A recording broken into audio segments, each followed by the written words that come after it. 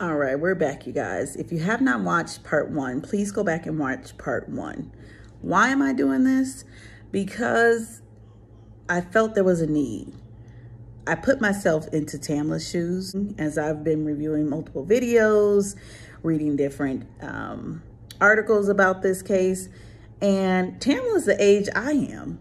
So I put myself in her shoes. She's African-American, I'm African-American. I put myself in her shoes because that could have been me. But I'm a little bit different.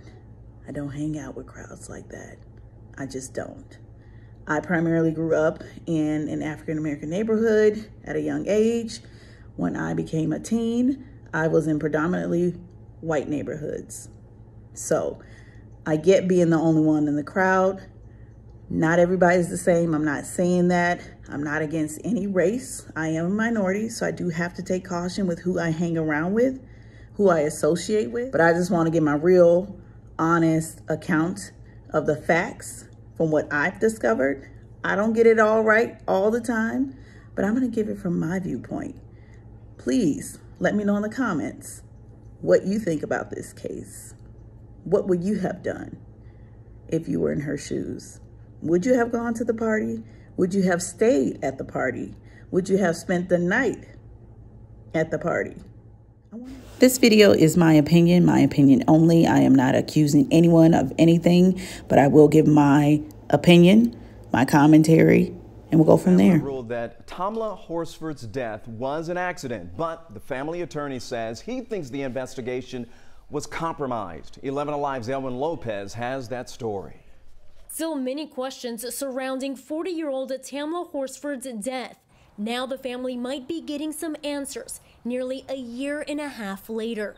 The mom of 5 was found dead in the backyard of a home in Forsyth County following an overnight party on November 4th, 2018. We had people over last night. We were drinking. Most of us went to bed. One of them stayed on the balcony. She was drinking, and we just went outside. And she's laying face down in the backyard. The medical examiner ruled her cause of death as accidental as a result of her falling off a balcony. Now the GBI is reopening the case. The Forsyth County Sheriff's Office requested the GBI take another look. The mother of 5's family attorney, Ralph Fernandez, wrote a letter to Horsford's husband with serious accusations on how the investigation was initially handled by the county. Fernandez claims witnesses gave conflicting statements. No one saw Horsford fall off the balcony, and no photos were taken during the autopsy. He also believes someone interfered with evidence before law enforcement arrived on scene. So as we know, Forsyth County ruled that this was an accident, as well as the Georgia Bureau of Investigations also said that they ruled this as an accident due to multiple blunt force injuries. So let's get into the details of this.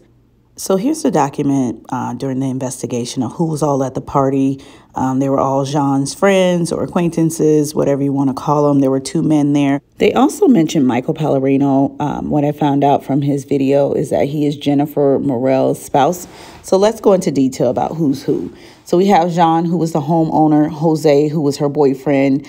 Jennifer is one of her friends. Thomas Smith is a friend, and he's married to Stacy Smith. There's also Paula, who was there, Sarah, Marcy, Nicole, Bridget, and Madeline. Madeline is the aunt of Jean. So we all know the party was on November 3rd of 2018. The death of Tamla was the next day on November 4th of 2018.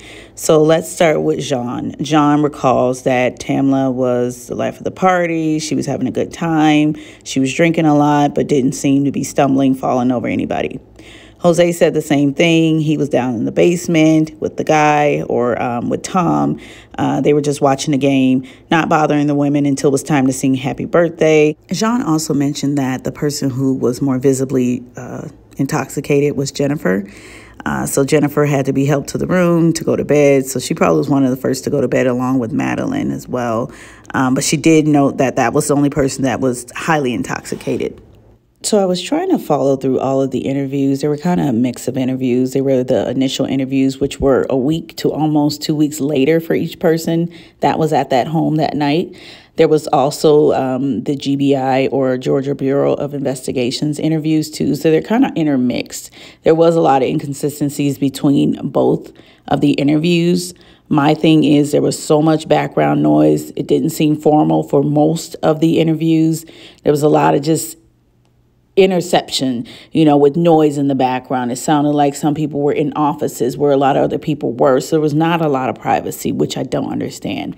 So that was one of the problems that I noticed. I also noticed that the lead investigator, I can't remember his name, was it Christian? It was something, but he's since been fired because he was sharing information with his girlfriend or girlfriends, allegedly. So he was fired from the county, and which is another thing in itself. Sharing information, making racial comments, a whole bunch of different things. I can't go into detail because there was so much information. I was trying to pack it into the second video, but my thing is the whole investigation was just a mess. There was no consistencies throughout anybody's story. They didn't confiscate enough information. The phones all should have been confiscated. This should have been investigated as a homicide. So I am not in law enforcement, never have been, never will be. I also am just looking at this as a layperson, giving my opinion on this video. Again, I'm not blaming any particular person, but they all know something. Something happened that night. They had plenty of time to discuss it, give details, because it was a telling part in each investigation. Everybody was like, well, I may have heard this or that, or they were giving leading information. It just didn't add up. So again, phones should have been confiscated immediately and downloaded then. Why does it take a year and a half for somebody to ask for those videos, pictures, things like that?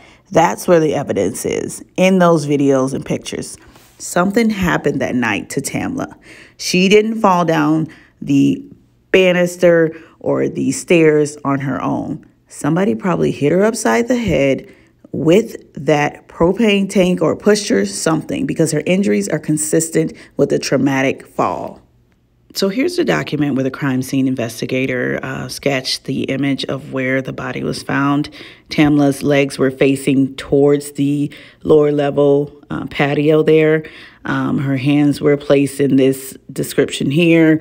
Others during the interview said their hands were at her sides and palms up. Not sure. Again, a lot of inconsistencies there. So from what I understand, the Forsyth County coroner's report, as well as the one that was done by GBI, was pretty consistent with her injuries.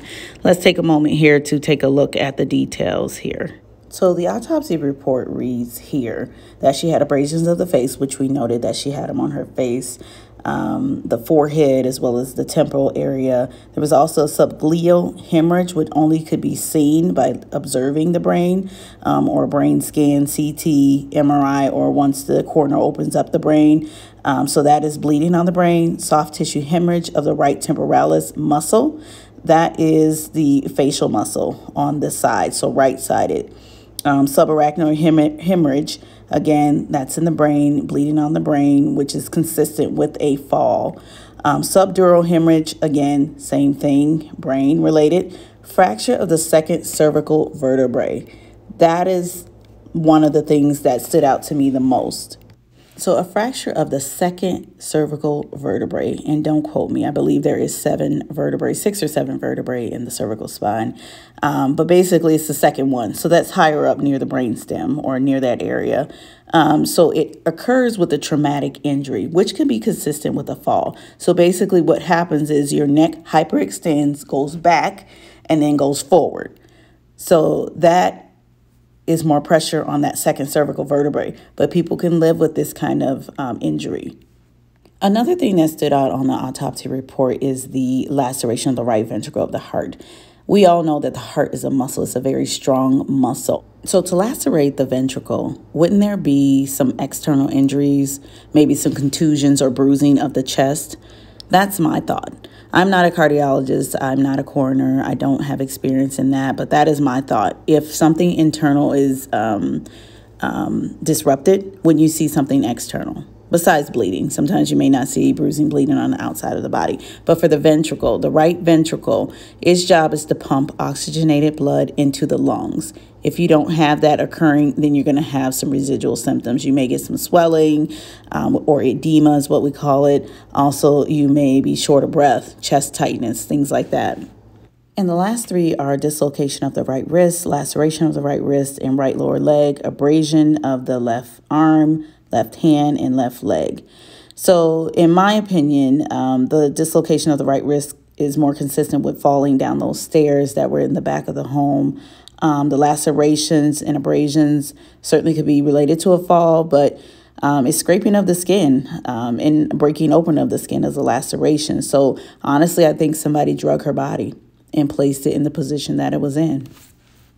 So here's the toxicology report. We know that she had alprazolam, or better known as Xanax, in her system, THC, which is the marijuana, and then she also had alcohol, which was 3 times the legal limit. It was also stated that she consumed a lot of alcohol, mainly the tequila that she had brought as a gift. All of the things in her system are definitely mentally and physically altering, can certainly intoxicate and habilitate people, make them confused or hallucinate, all of those different things. Not sure exactly, because nobody knew exactly how she acted. All they said was that she was friendly and not seeming to be drunk or under the influence of anything in particular. So here's the autopsy report. It concluded that she had multiple blunt force injuries. Also, the alcohol intoxication is probably one of those different things that they did not put on there, as well as the alprazolam or Xanax, which was at low levels. So her liver had not already metabolized that medication, so it was definitely still in her system. So what bothers me here is that the initial investigation was so informal, inappropriate, in my opinion. Phones should have been confiscated immediately. Everything downloaded, it should have been treated as a homicide rather than an accident. The lead investigator was already telling the coroner basically what he thought. Her injuries were definitely not consistent with a trip and fall from the bottom level. We all know that. I really think she fell off of those steps, and a lot of her injuries were right-sided, which is consistent with somebody probably hitting her, knocking her down those stairs, breaking her wrists, lacerating the heart, and all those other different things. The abrasions and lacerations to her lower extremities are more consistent with somebody dragging her body. That's my opinion only.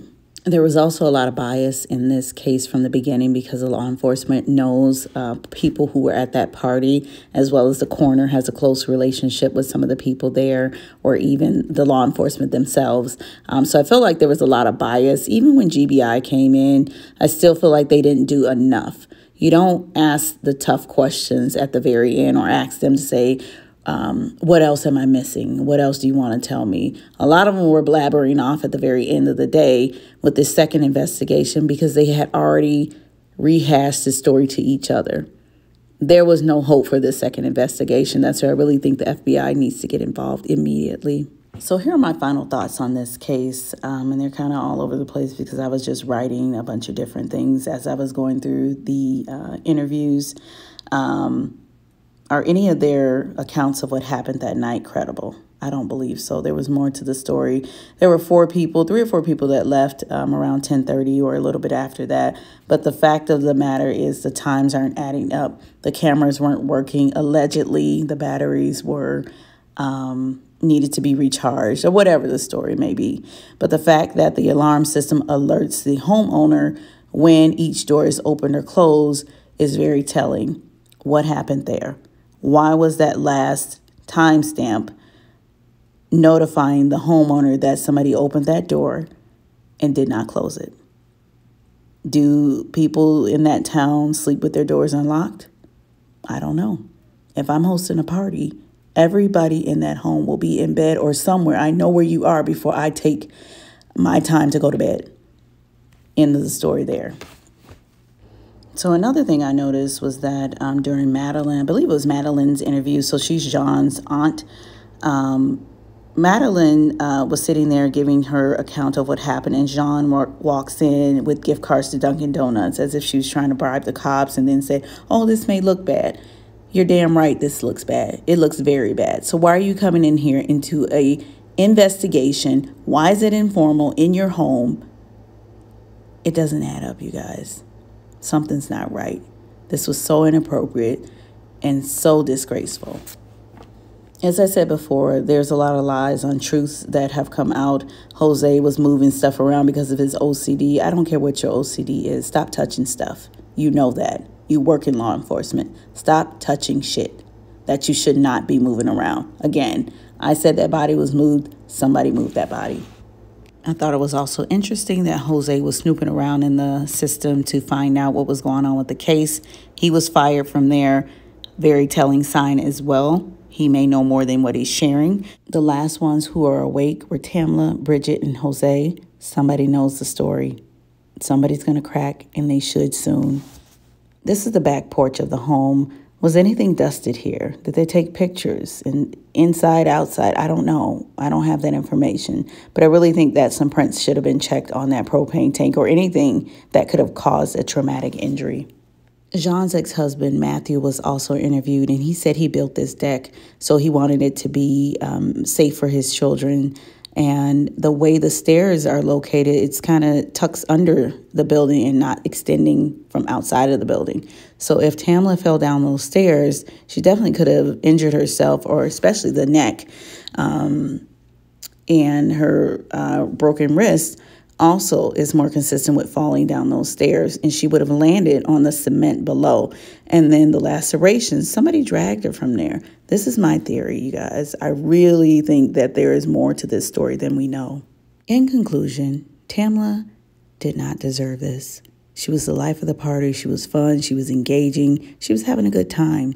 They all were over the limit that they needed to be for drinking, but they were inside the home and safe. Nobody was driving.